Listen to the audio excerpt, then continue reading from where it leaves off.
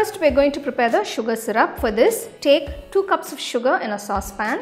To this, add 1 cup of water.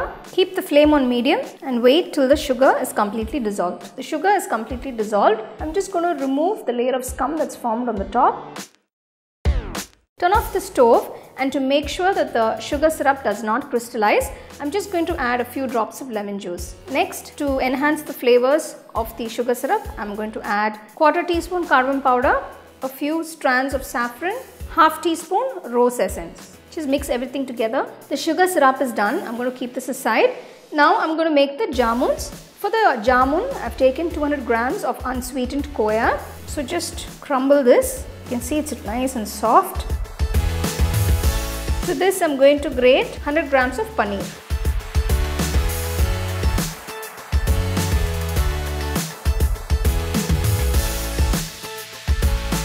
To this, add 3 tablespoons of Maida or all-purpose flour and knead everything together till it's all well combined. So I've kneaded this for about 10 minutes. You can see it's all well combined. If you feel your dough is very dry, you can just add a little milk, maybe 1 teaspoon of milk to get it together. But I haven't added any milk. The dough is fine for me here. So I'm just going to start rolling them into jamuns. Take a little bit of the dough. You can take a desired shape or size if you like.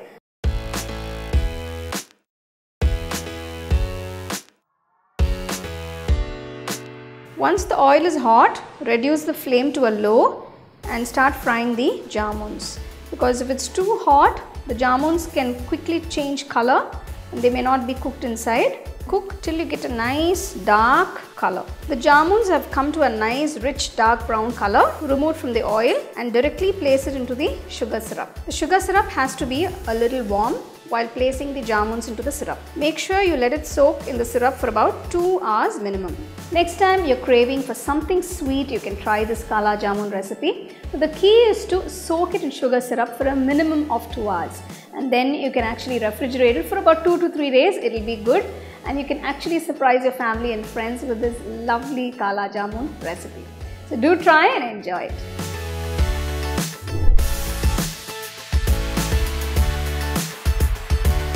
I'm using 1.5 cups of cashew nuts. Grind it to a nice fine powder. Make sure it's nicely powdered. Don't grind it for too long because the oil from the cashew nuts can be released and they can become very sticky. Keep the powdered cashews aside. So first I'm going to melt the sugar. For this, take 1/2 cup water, 3/4 cup sugar.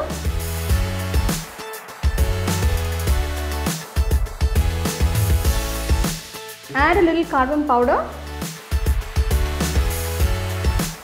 The sugar is completely dissolved. Now I'm going to add the powdered cashew nuts. Keep the flame on low throughout this process.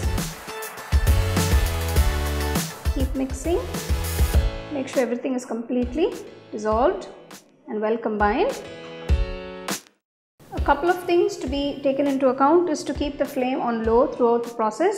Now you have to keep stirring and mixing the cashew paste continuously so that the mixture doesn't stick to the bottom of the pan or doesn't brown, and it has to be done slowly.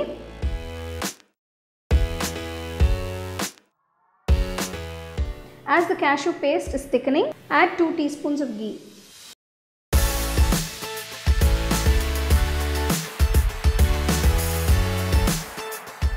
So as you can see, the cashew paste has come together beautifully. It's become a nice thick mass and it's not sticking to the sides anymore.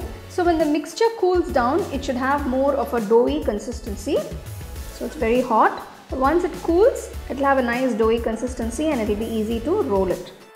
So before transferring the kaju paste to a surface where we're going to work with, make sure you use a butter paper. This is very helpful. Brush some ghee on the butter paper. The cashew paste has become nice and thick and doughy. So if you can see, it's like more like a chapati dough. Now as the mixture cools down, it will become thick and nice.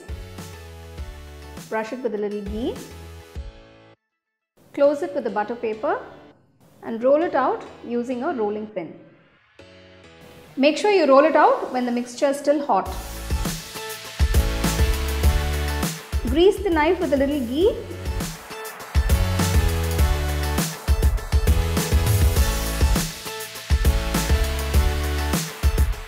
Surprise your family with this delicious Kaju Katlis.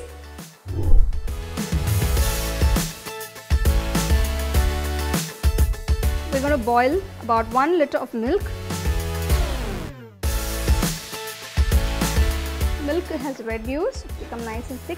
200 grams finely grated paneer. Give it a quick mix. 200 grams of Khoya or Kova. This is unsweetened. Cook this mixture till you get a lovely thick consistency. Add a teaspoon of cardamom powder. So let this mixture become nice and thick and dry. 1 cup of sugar now.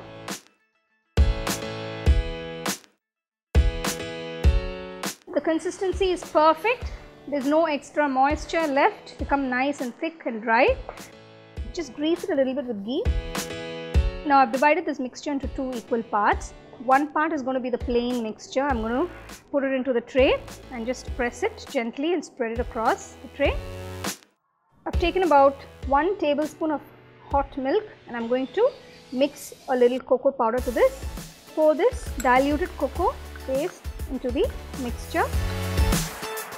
It's got this lovely chocolate color now. So I'm going to add the chocolate mixture on top. Spread it out evenly on all sides. So finally garnish it with chopped pistachios. These are the unsalted pistachios. Gently move it across.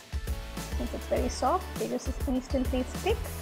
Let this sit and set for about 1 to 2 hours, room temperature.